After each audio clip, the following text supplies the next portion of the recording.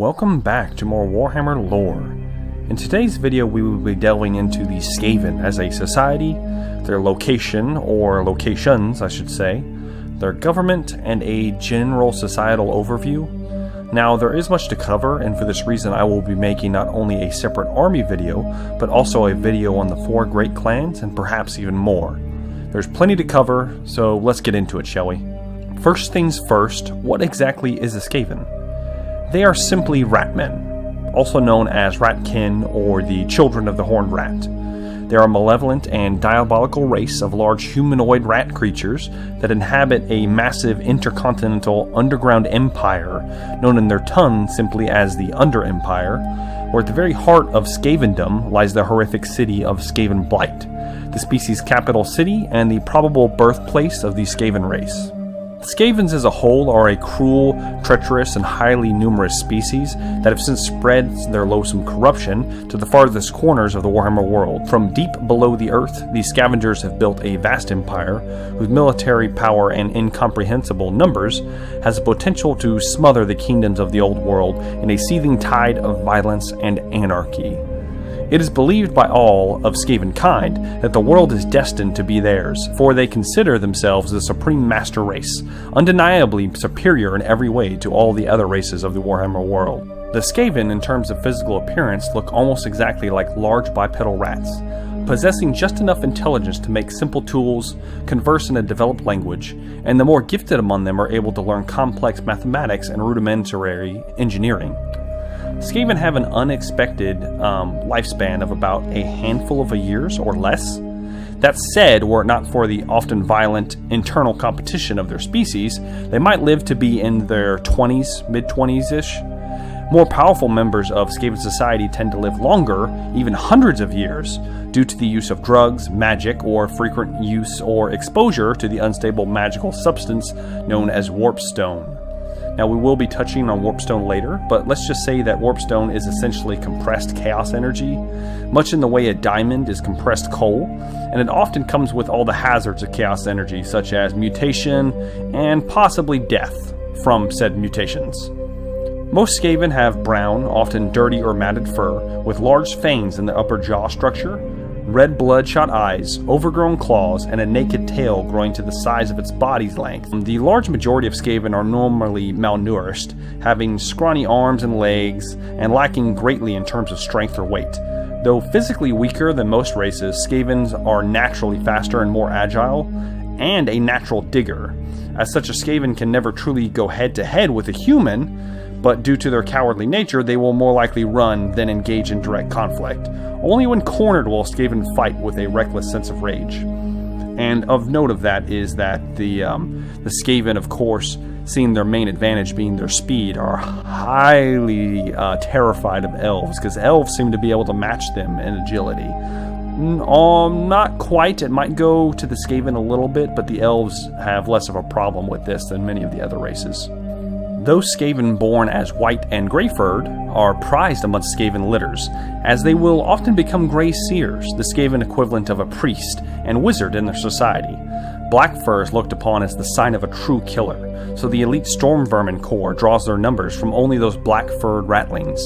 However, it is also common for light-colored Skaven to dye their fur black, especially if they happen to be a member of the Storm Vermin clans. Albino Skaven are rare, but are not unheard of, and are considered special and unique in the eyes of Skavendom, and held in higher esteem than most other breeds. As such, those born as albino are often taken from birth and trained to become the elite of the elite, the personal Storm Vermin honor guard of the Council of 13. Now these albinos do not have horns. That's what distinguishes them from the Grey Seers, and so that's how you can separate the two. If they have horns, they're going to be Grey Seers. If it's just an albino regular rat without horns, they're trained to be the elite version of Storm Vermin. Now, we will be going into greater detail about the Council of 13 when we get into the Skaven government, and the Grey Seers also have a vital part in running of said government, but I guess running the government is not exactly the right word for it, but you get the idea. A Skaven is roughly man-sized, with the typical specimen being between 4 and 5 feet tall on average. Their body posture is often hunched, a trait that was developed from the cramped conditions of their natural habitat. Skaven fur is often fine and thick, making it excellent at insulating the body from the cold. The skin also excretes a layer of fine oil upon the fur that makes their bodies almost waterproof. This oil, which is common amongst aquatic rodents, contributes to the Skaven being competent swimmers. The same oil is a pheromone that a Skaven can use to deduce the emotions or motives of another individual. Certain pheromone smells can mean certain emotions that only a Skaven nose can identify, such as fear, agitation, or stress. The skin of a Skaven is thick, naturally thicker than a normal human, and its surface is often littered with a variety of scars. The most common are marks made by other Skaven. Skaven also have naturally strong constitution against sickness and plagues, a trait that was forcibly developed in order to survive the often unsanitary environments that the majority of Skaven live in. The skeletal structure of a Skaven is also lightweight, giving them a greater degree of speed, movement, and natural reflexes than a typical human. This is further aided by possessing extremely strong back legs, which help to propel a Skaven at twice the speed of a normal man. The skeleton itself is also highly flexible, enabling them to slide through even the most cramped environments with relative ease. However, due to their physiology, the typical Skaven is often weaker in terms of physical strength in comparison to other intelligent races within the known world. So much so that a healthy human male can often easily outweigh and outmatch a Skaven in terms of sheer physical strength alone. Also, the Skaven advantage of movement and speed comes at the cost of a higher heartbeat and a high metabolic rate. In order to supply the body with sufficient energy, a typical Skaven has to eat food far more frequently than what is considered normal by human standards. In fact, a typical Skaven will naturally eat around 5 times a day, which usually amounts to eating its own body weight in total. This metabolism makes Skaven naturally scrawny or even malnourished, forcing many Skaven to eat just about anything, which also leads to frequent acts of cannibalism amongst their own kind. Like similar animals, nearly all Skaven have acute hearing that allows them to hear sounds at a greater distance and range of frequency than humans. Skaven also have excellent noses, which can detect smells from a greater range than those of humans. Due to their subterranean lifestyle, a Skaven has naturally poor eyesight during the daytime, but when in the darkness, most Skaven can see in almost complete darkness, with no need of light. Now, this high metabolic rate is also what is responsible for their very short lifespans, because that's kind of how metabolic rates work. I won't go into sciencey stuff, but just get that the higher metabolic rate, the lower your total lifespan is going to be. It is of note that Skaven are in fact aware of most of their shortcomings, even though it goes against their nature to actually admit it, and have developed technology to aid their sight, as can be seen with Clan Squire engineers. They have like these goggles and telescopes and stuff like that, and they have also developed battle tactics to give them the greatest advantage in combat to compensate for their inadequacies. For instance, when fighting above ground, especially against races that have bad night eyes or rely on their sight too much, the Skaven will typically engage them in complete darkness at all costs, and when this can't be done, it is common for the Ratmen to start great raging pyres around the battlefield of their choosing, in which to blot out the sun and then engulf both themselves and their enemies in the smoke. Though they don't need their eyes to know where you are, and so they consider the coughing and hacking of their own kind to be of no concern, and if they should accidentally kill one of their comrades, well, that's acceptable, because as long as one enemy dies to every 10 Ratmen, they are probably trading up. Now, I would not blame you for believing that Skaven were some variant, stable mutation of beastmen. In fact, this does happen often in the Warhammer world. I mean, we have different varying races of beastmen that in fact were originally mutations from men that got spliced together with animals. This isn't a Beastman video, so we won't go into too much detail, but you would be sadly mistaken if this is what you thought. In fact, the Skaven themselves have been using this subterfuge to trick their enemies into a false sense of security, as many of the Warhammer races don't believe that they exist at all, which is something the Skaven have perpetuated through rumor and the occasional assassination of certain leaders, and always cover their tracks. And in fact, despite a previous war with the humans of the Empire, the current view of the Empire from their citizens is that the Skaven are a fairy tale that mothers tell their children to make them behave. If an Empire soldier literally ran into a Skaven, he would be more likely to think it a mutant human, or like I said previously, some kind of offshoot of beastmen. More examples of this will be covered in other videos, but needless to say, this is where you get the meme that Skaven don't exist, and it is in fact slightly more complicated than this, but we will move on for now.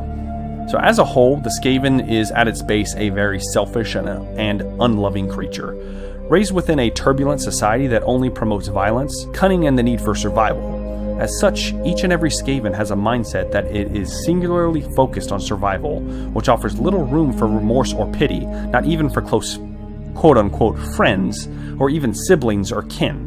Not only are the Skaven a petty and jealous race, they are also devious and sly in their attitude to one another. And kin means absolutely nothing, as often, for instance, the more bulkier Skaven are said to have eaten their kin when they were first born, which also made them stronger, and that's how they ended up as big as they were. In their everyday lives, a Skaven is always looking for an angle to play in order to advance himself and only himself within the grander scheme of things. Naturally, a Skaven would usually find the quickest and easiest path to glory and power, a mindset that stems from the Skaven's extremely short lifespan that you've seen, we've talked about before. This trait is most notable when a Skaven tries to claim an achievement as his own, which would naturally draw his attention and possible recognition amongst his peers, even though he probably had nothing to do with it. But perhaps the single most defining factor of a Skaven's mind is the emotion of fear.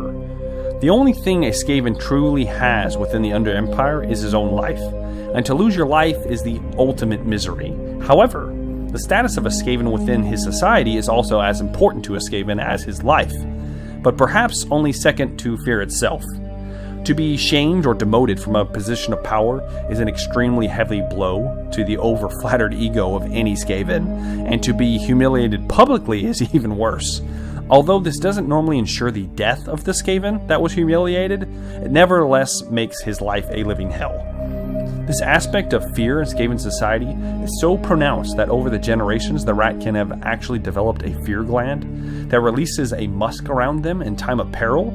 This has also led to the expectation of those in higher standing to smell this musk on their underlings, and in fact it is custom that when your better approaches you, you should tilt your head and expose your throat in supplication to him, of course with a dash of musk, to truly allow him to believe that you fear him. More than one aspiring underling has been murdered for simply not venting their fear glands in the presence of perhaps the Skaven they planned on usurping. And perhaps some of them were not actually planning that, but either way it's a safe bet to simply vent the musk in the air regardless of true fear or not. And in fact it has been known that certain Skaven, especially those in high standing, seem to have a bit of control over when and how much musk they allow to be smelled. Which in Skaven society, where smells mean more than words, this is the equivalent of learning how to bold-faced lie, similarly to many politicians of our current world. For a Skaven, nothing ever seems to go the way he planned. If things had indeed, he might as well reign over a world covered in the bones of all the lesser races, with dozens of breeders at his feet, which is what they call their females. But fortunately for the world, such dreams of world dominance have always eluded even the greatest of their kind due to the actions of the upstart inferior races. In the eyes of a Skaven, the inferior races are the true vermin of the world, living out their lives and defying the one true superior race that truly dominates them all.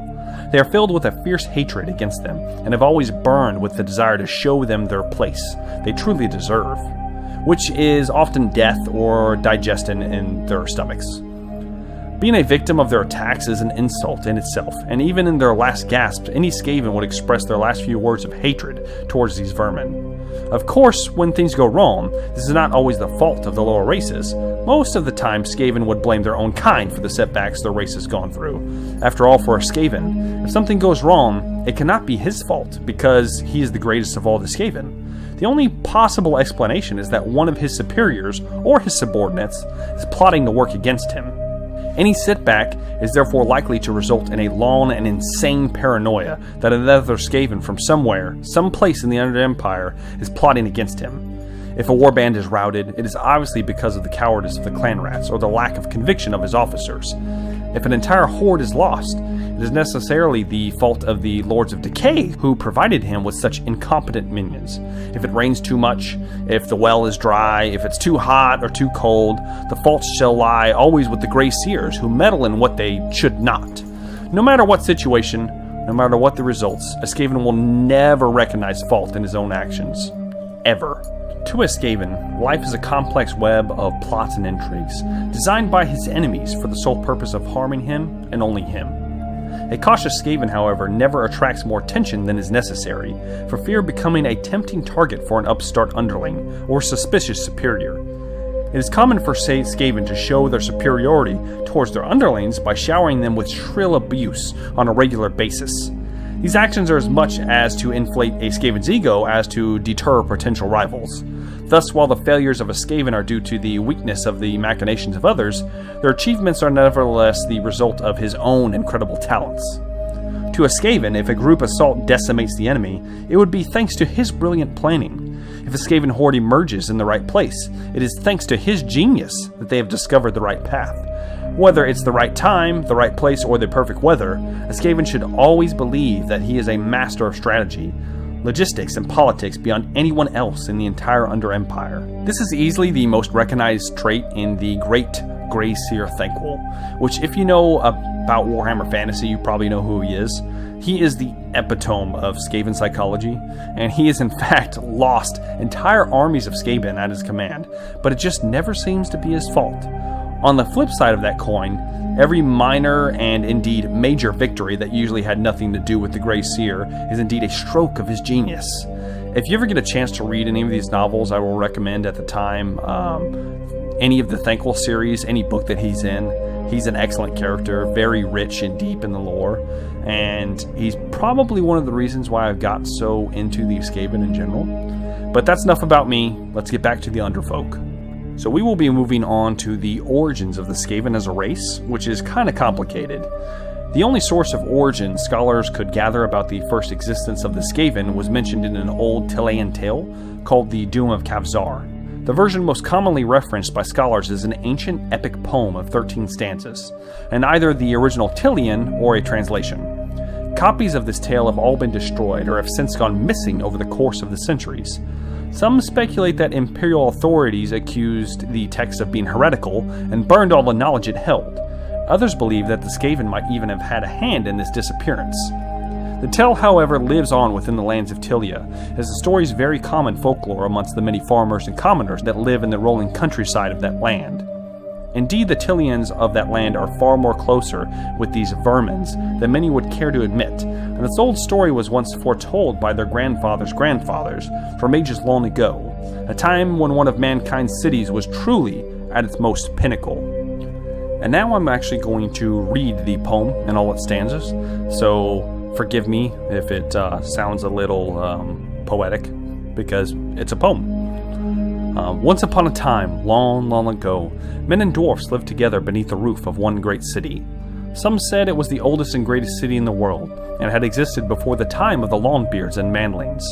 Built by older and wiser hands in the dawn of the world, the city lay both above and below the earth, in keeping with the nature of the populace that dwelt there. The dwarfs ruled in their great halls of stone below ground, and wrestled the fruits of the rock free with their day-long toil, while the Manlings reaped the fields of swaying corn that surrounded the city with a patchwork blanket of gold. The sun smiled, men laughed, and everyone was happy. One day, the men of the city decided that they should give praise to their gods for their good fortunes. They planned a temple such as the world had never seen before. In the central square, a colossal hall would be built and topped with a single, cloud-piercing tower. A tower so tall it would touch the very heart of the heavens. After much planning and with the help of the Longbeards, they set about their monumental task. Weeks became months, and months became years, and still the Manlings built. Men grew old and gray working on that great temple, their sons continuing their work through summer, sun, and winter rain. At last, after many generations, work began on the great spire itself. Years passed, and the tower reached such a height that the Manlings found it ever more difficult to take the stone up to the top. Eventually the work slowed to a crawl, and finishing the tower seemed impossible. Then one came amongst the men of the city who offered his help in this great scheme. He asked a single boon of them in return, and claimed that if they would grant him this, he would complete the tower in a single night. The Manlings said to themselves, "What have we to lose?" and offered to make a bargain with the gray-clad stranger. All he wished was to add his own dedication to the gods under the temple structure. The Manlings agreed, and the bargain was struck. At dusk the stranger entered, the unfinished temple, and bade the manlings to return at midnight. Clouds swept over the moons, cloaking the temple in darkness as the manlings left. All over the city, men watched and waited as the hours slipped past, until near midnight, by ones and twos, they gathered in the temple square. The wind blew, and the clouds parted as they gazed up at the temple. It rose like an unbroken lance against the sky, pure and white. At its very peak, a great horned bell, huge, gleaming cloudly in the moonlight. The stranger's dedication to the gods was there, but of the stranger himself there was no sign. The manlings rejoiced that their father's work was done. They surged forward to enter the temple. Then at the stroke of midnight, the great bell began to toll. Once, twice, thrice. Slow, heavy waves of sound rolled across the city. 4, 5, 6 times the bell rang, like the torpid pulse of a bronze giant. 7, 8, 9.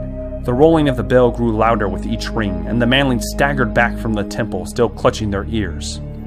10, 11, 12, 13. At the 13th stroke, lightning split the skies and thunder echoed through the night.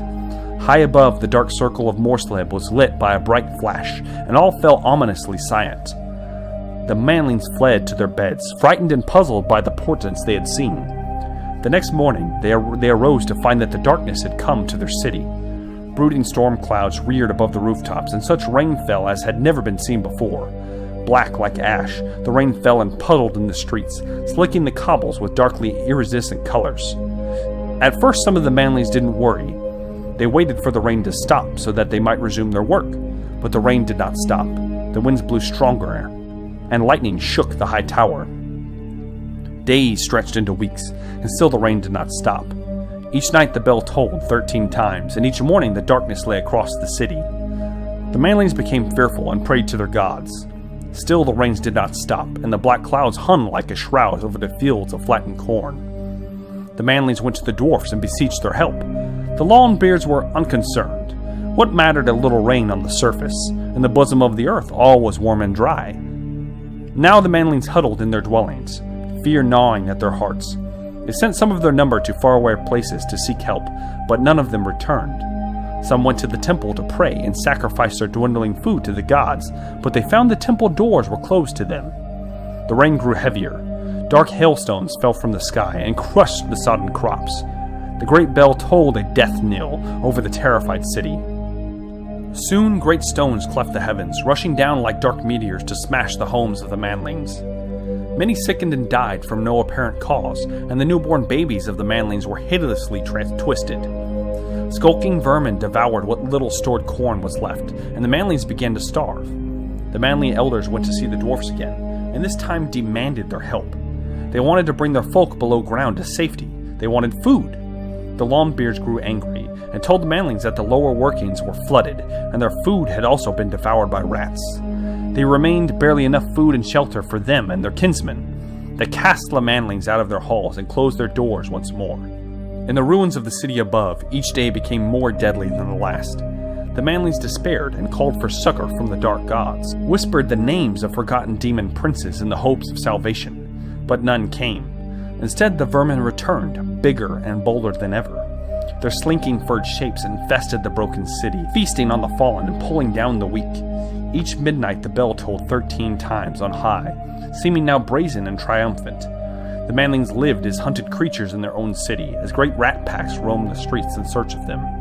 At last, the desperate manlings took up such weapons as they had and beat down the dwarf's door, threatening that if they did not emerge they would drag them out by their beards. No reply came from within. The manlings took up beams and battered down the door to reveal the tunnels below, dark and empty. Steeling themselves, the pitiful remnants of the city's once proud populace descended. In the ancient hall of kinship they found the dwarfs, now naught but gnawed bones and scraps of cloth. And there they saw by the dying light of their torches the myriad eyes about them, glittering like liquid midnight as the rats closed in for the kill. The manlings stood back to back and fought for their lives, but against such implacable ferocity, the countless numbers of the verminous horde, their weapons were useless. The tide of monstrous rats flowed over them one by one, dragging them down to be torn apart. the yellow chisel teeth sinking into their soft flesh, the dark tufted mass drowning their pitiful screams with their hideous chittering. And that was the doom of Kevzar. In many ways, this story mirrors our own story of the Tower of Babylon, and indeed there are many similarities present. It is thought that this mysterious stranger whom finished the tower is indeed possibly the Horned Rat, but since the Skaven may have not existed until after the culmination of the Bell, I believe that another chaos deity is at work here. The stranger has all the telltale signs of Tzeentch, the changer of ways, and in fact the Skaven as a race could be a product of some long convoluted plan he set into motion. Of course, with all things Tzeentch takes part in, it is possible that either his plan was simply to punish the humans at the cost of the vermin, as often he enjoys turning situations on their head, but perhaps he didn't plan on what the Skaven would become, bringing the Horned Rat into existence. But then again, maybe all these things were a part of the Lord of Change's great plan. No one will ever know.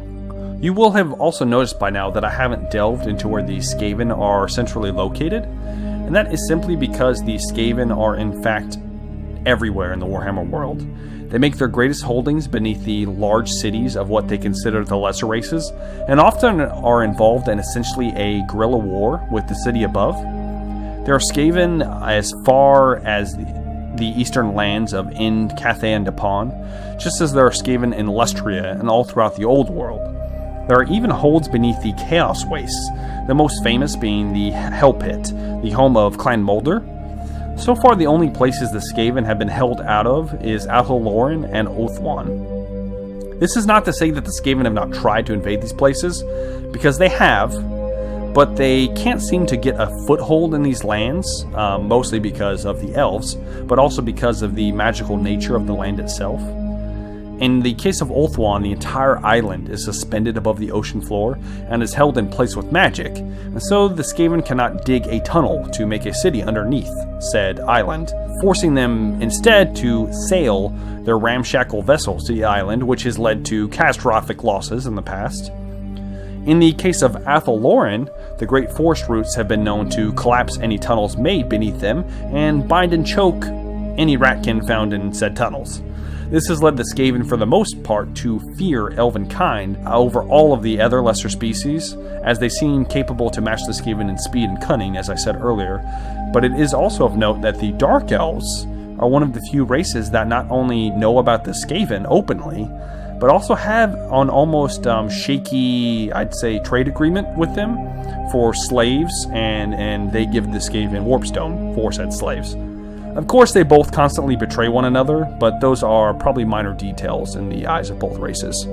The Skaven primarily use a system of tunnels on the surface to travel between their cities, though many of these tunnels seem to be flooded or underground lakes or rivers, and so barges are a common means of locomotion, and also a valued profession within the Under Empire. They have also taken over a great portion of the Dwarven Underway, and use these passages to both harry the dwarfs, and is a more secure route when traveling, as the Skaven-built tunnels are prone to collapse, and are often never properly braced by the Ratkin, whom find it not worth their time, as they will most likely not be the ones squished in the inevitable cave-in. Now we're going to cover some of the ground we've already covered with the new Skaven caste systems, but Skaven society is often divided between two types of social systems, which is separated between a caste system and a clan hierarchy. The caste system focuses heavily upon the color of a Skaven's fur, which denotes the Skaven as being assigned to a particular role in society. Those born with gray and white fur are considered chosen of the Horned Rat, and thusly are presented as the priest or religious caste of the Under Empire. If they don't have horns, they are considered the albino Sturmvarmen, the elite guard of the Council of 13, which we covered earlier. Below the priest class are the militaristic warrior caste, that are composed almost exclusively of black fur Skaven. Black fur is considered the mark of a killer, and Skaven of that color are therefore given a position in society that focuses heavily on training these individuals into hardened warriors. In certain cases, a Skaven who does not possess black fur can still join if he can prove to be just as effective a warrior as any other black fur Skaven. Such situations nevertheless ensure that the Skaven would at least dye their fur black as to keep to their image as an elite warrior. Below the warrior class is the general population, which are brown fur Skaven. The brown-furred Skaven form the very foundations of Skaven society, making them the most diverse in terms of profession, quality of life, and social status. Being outside the caste system, the brown-furred Skaven are often divided further into certain sects that focus on professions such as trading, building, and the crafting of weapons and goods. All of these groupings allow the Skaven to apply their urge for social climbing on a much larger scale, each sect battling for supremacy over the other, just as each Skaven battled for supremacy within his sect. Outright warfare between these groups is not as common as many would think, simply because the priest class often moderates hostilities between factions by use of terror and cruelty, and telling them that the Horned Rat will eat them if they don't do as they're told. In their case, the priest caste wants to ensure full control over the Under Empire, and without some form of unity, the Under Empire as a whole would not exist. Outside of the caste system, Skaven society is usually dominated by a treacherous clan-based hierarchy, from which clans of warlords make up the bulk of the ever-growing population of male ratmen. These militaristic clans, known as warlord clans, form a hierarchy defined by the law of the strongest ruling over the weakest. At the top of this hierarchy is the warlord, hence its name, who is supposed to be the strongest and most cunning individual within the entire clan. These warlords are the official and tyrannical rulers of the Skaven clans, whose rule is both harsh and absolute. Below the warlord is also the warrior caste, which, as expected, is composed of Blackford Skaven trained as elite warriors, as befit their prestigious position. These Skaven are given the best the clan has to offer, which often includes adequate and regular meals, his own personal lodging, the best weapons and armors, and the rights to breed with the clan's female Skaven, known simply as breeders or broodmothers. At the base of this pyramid hierarchy is the foundation of which all society is built around, the working class, the insignificant and expendable slaves, or workers, as the Skaven like to call them. Slaves and workers can be of varying races or culture, and often are prisoners of war or members of a rival clan that have since been subjugated into submission.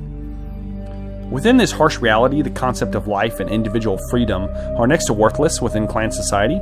Survival is considered paramount to the individual, and so is the ascension of social status. Although they rarely admit it, nearly all Skaven view all clanmates as potential enemies. Skaven who occupy positions of power or authority are envied for their power, while those ratmen who serve in lesser roles are constantly suspected of treachery.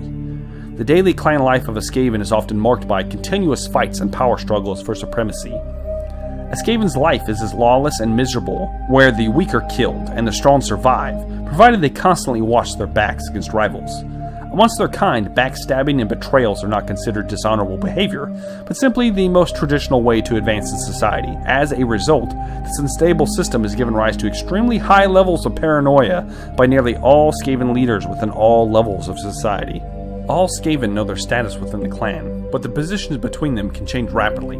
A few rapid betrayals or even a single well-given stab in the back can convert a lowly soldier in the position of paw leader even before the body of his victim is dropped. In the same vein, it can be said that a Skaven warlord or chieftain will always and forever only be a stab away from his subordinates.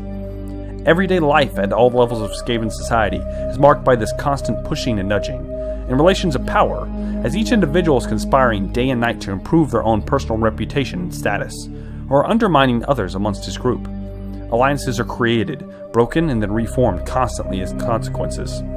There's not even equality between individuals of the same social status, as there will always be someone in the group who is considered ahead of the others.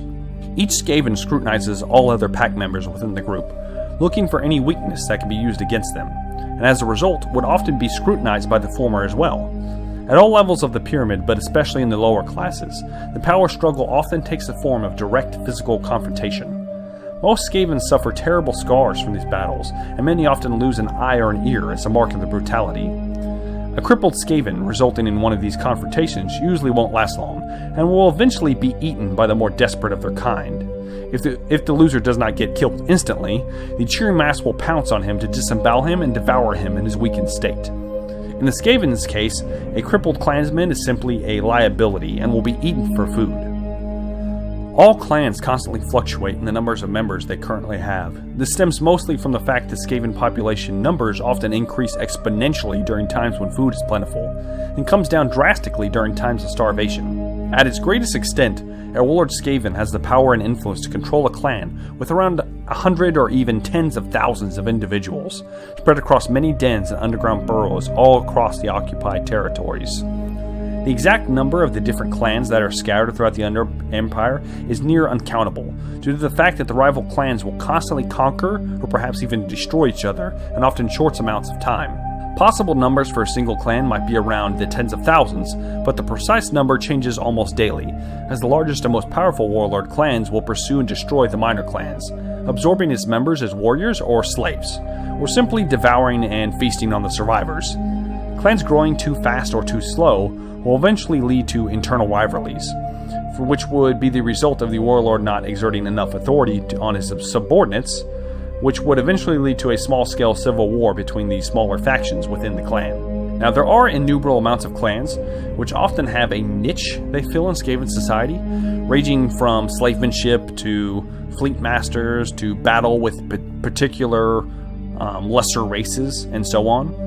Of these many clans, there are 4 great clans. There is Clan Molder, famous for breeding and creating beasts of war and beasts of burden. They are the creators of the Rat Ogres and the Hell Pit Abomination. Then there is Clan Scryer, who creates the various siege engines and advances the Skaven race in forms of technology through a bizarre blend of techno-sorcery and science. They are the reasons that the Skaven are amongst the most advanced civilization of the Warhammer world when it comes to weapons of war, with them having developed the powerful Rattling Gun, the Warp Fire Thrower, and Poison Globes, as well as gas masks to protect themselves from said poison globes. The next great clan is Pestilence, the home of the zealot disease followers of the Horned Rat. Indeed, Pestilence is feared by both its enemies and allies alike, for this clan has particularly been responsible for several large-scale civil wars of the Under Empire, and have come close to toppling the Council of 13, if not for the arrival of the last great clan. Clan Eshin are the guild of assassins and cutthroats. They specialize in stealth, murder, poison, and the trafficking of information, an essential piece in the ruling of the Under Empire. Now, I will be going into greater detail on these clans on their own dedicated videos, and so now we will just move on to the Council of 13. The Council of 13 is the ruling body of the Skavens Under Empire, and whose members are now famously throughout the Skaven lands as the Lords of Decay. These Rat Lords of the Skaven race oversee all matters pertaining to the entire species, from hatching terrible plots to initiating an invasion against the enemies of their kind. Within the tyrannical hierarchy of the Under Empire, the Council of 13 consists of warlords of the 4 great clans, as well as 7 other lesser warlords. It is considered the right and sovereign duty of the Council of 13 to unite the various greater and lesser clans under a single banner. While the Council holds sway over the entirety of the Under Empire, the reality of a unified Skaven nation has yet to be fully realized, with the exception of the end times, but we're not going into that. If it were not for the constant squabbling between the various Skaven clans, the Great Ascendancy would have occurred millennium ago. Instead, there's been nothing but fighting and bickering between the Skaven, much to the benefit of the old world. Within the capital city of Skavenblight, the Lords of Decay sit at a long horseshoe table made of pure warpstone, and engraved with one of the many of the Horned Rat's commandments. Seats 1 through 12 are seated such that they are the most extreme numbers, such as 1 and 12 are highly held by the higher-ranking members of the Council, while the middle seat, such as 6 and 7, are held by the lowest-ranking members.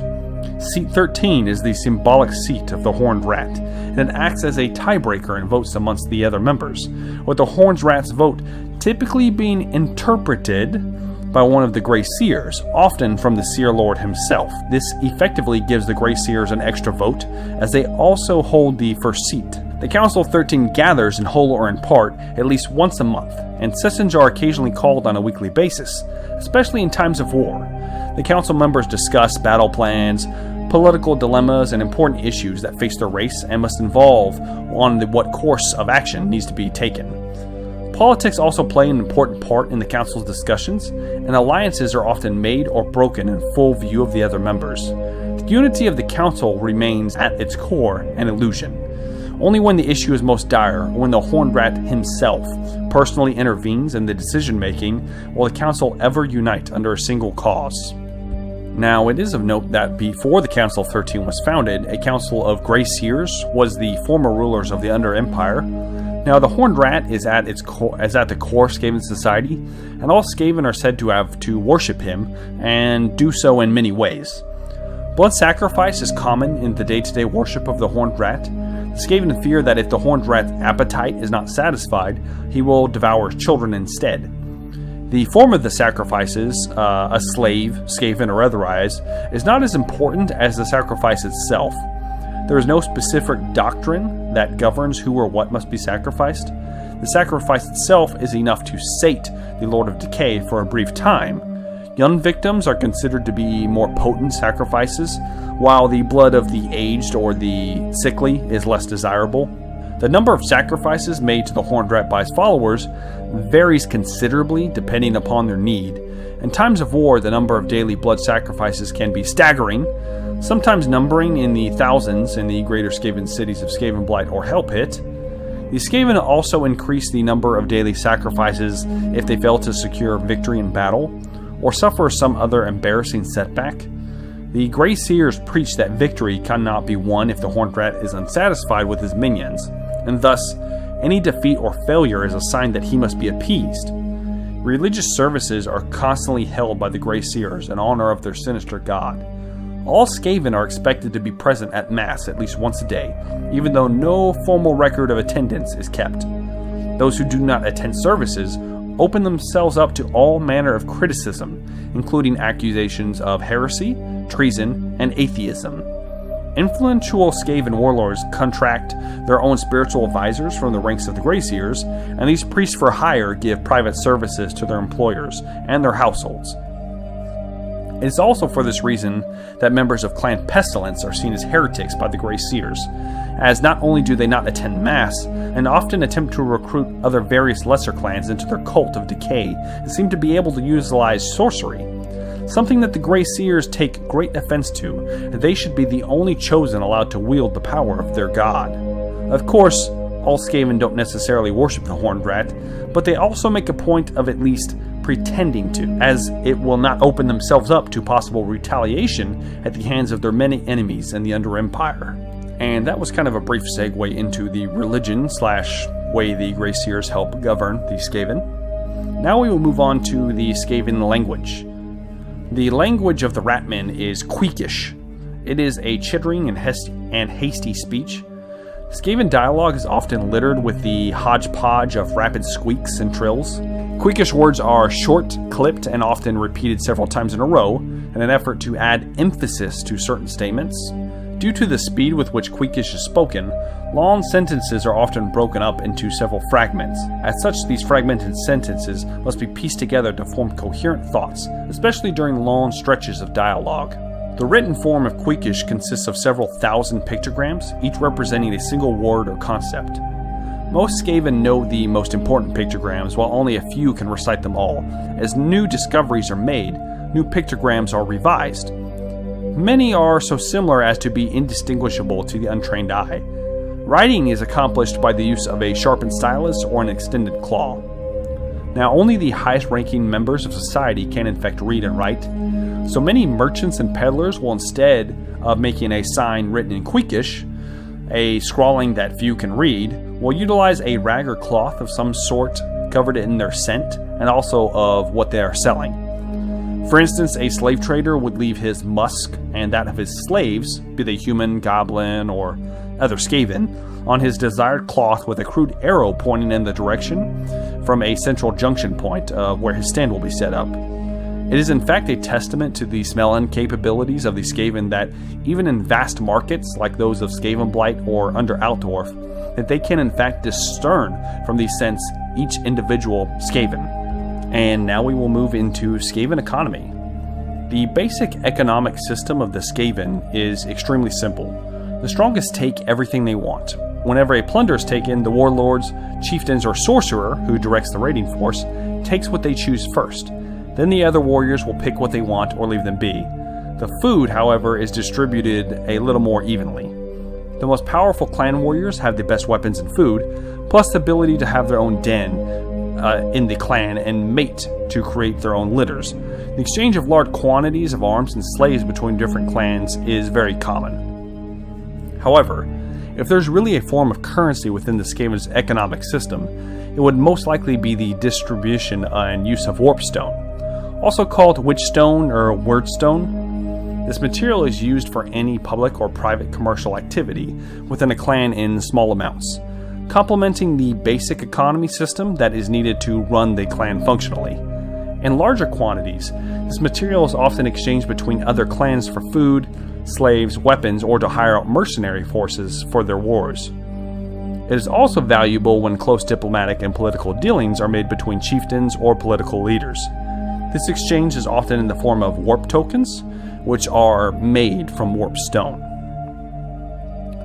If a Skaven with a considerable wealth and talent at bartering wishes, he may create and own a small shop, containing goods that either he or his clan have bred, grown, or created for the purpose of selling to the highest bidder. Most of these shops follow a very competitive and dangerous monopoly. Just like the Skaven and their clans, each shop will try their best to outdo the competition, destroying, assassinating, or even subduing rivals in the hopes of gaining more profit and influence within the proximity of their store. A good majority of these shops are owned and administered by one of the two great clans, such as Clan Mulder or Clan Scryer. These clan-owned shops sell goods that the clan specializes in creating, such as weapons and war beasts that are always in high demand. Although owned by the clan, the owners of these shops do not always have to be a member of the clan, but rather a simple Skaven gifted at the skills of bartering. These shopkeepers can sometimes be entirely independent, with some buying the goods from the clans for a cheap price and then selling them at a higher value to other gullible Skaven customers. As such, some are considerably wealthy and well-fed, often sporting large guts as a sign of their wealth. It is also of note that in the upcoming Total War Warhammer title, the Skaven have a unique resource they must manage, being food, which, after going through all of this, it is simply perfect. As you can see, food is an essential part of Skaven society, almost as important as the Horned Rat himself, or even Warpstone. And with that, I will be closing out this Skaven Society and Origins video. I will be doing more videos on the Skaven, particularly their army and fighting tactics, as well as videos for each great clan and of course the legendary lores included in the upcoming title. The Ratkin are one of, if not my favorite races in Warhammer, and hopefully you will grow to love them as I do. Make sure to like and subscribe if you haven't already. It does help the channel grow and allows more people to see these videos. I appreciate all you guys that are currently subscribed and viewing the content, but if you're new, make sure to do this. It will help others see it as well.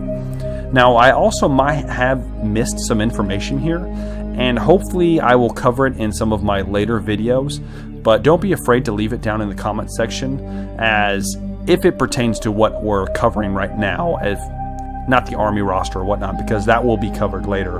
But if I miss something, leave it in the comments so that everybody can see it. Then hopefully I will either be able to pick it up in a later video, or just leave it there and then people will be able to see your comment and see how much smarter you are than me.